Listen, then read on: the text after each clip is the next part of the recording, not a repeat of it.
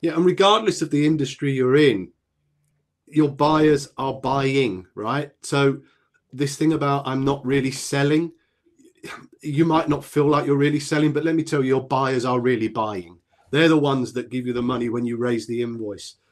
And it's really what I reflect listening to Rob when he tells the story of Jan and he explains the 4Ds model is that there are two elements that really jump out for me in this.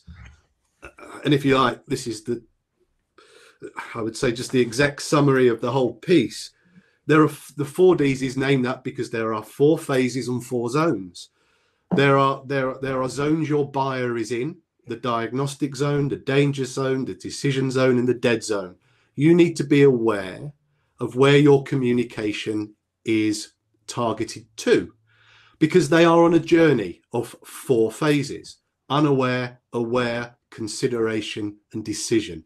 Your job as a seller is to match your content and your sales process to those zones and those decisions. That's the first thing I just wanted to summarize. The second point is the neglecting the online and offline value in a modern sales process is also a watch point.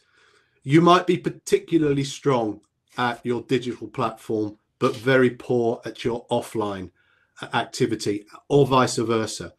Your modern buyer, when we showed you the statistics about the millennials, about more buyers are becoming millennials, um, regardless of millennials or not, people are making decisions online.